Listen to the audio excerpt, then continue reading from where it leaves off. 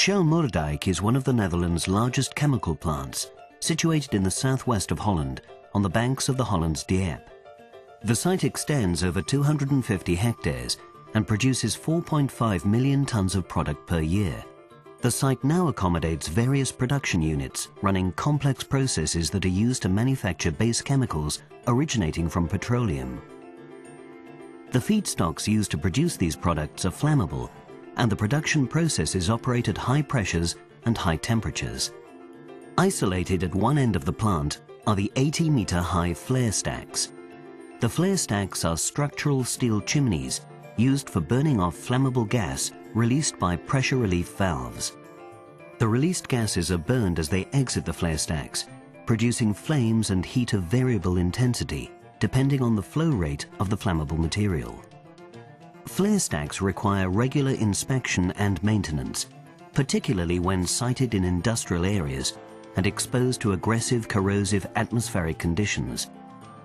For this purpose, the stacks normally have to be taken down, thereby shutting down production at the plant at great expense. To avoid the cost of taking down the stacks, Moerdijk has been assessing a new and innovative way of inspecting the flare stacks using unmanned aerial vehicles in the shape of a mini helicopter, which can fly at close proximity to the flare stacks and provide detailed inspection of the structure and flare tips. A British company, Cyberhawk Innovations, is one of the leading companies applying this technology and has already provided similar services to the oil and gas industry. The aim of this innovation is to investigate whether a global service for inspecting our flare tips within Shell would add value to our process safety. And on top of that, we would like to identify other areas of interest for Shell as a broader company.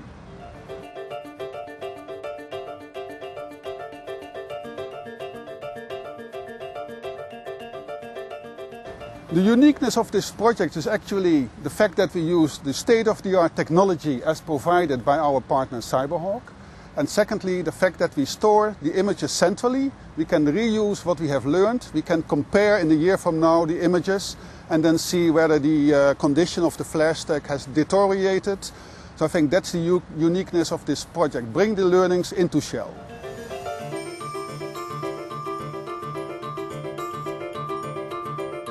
We have used this technology now for 2 weeks in this proof of concept, and we learned a lot. We learned about aviation regulations, we learned about weather conditions, we learned about our conditions at the flare stack, and we learned about our risk management and work permit process. We would like to bring that together into a managerial end report, which we will discuss with our stakeholders in order to get next steps done.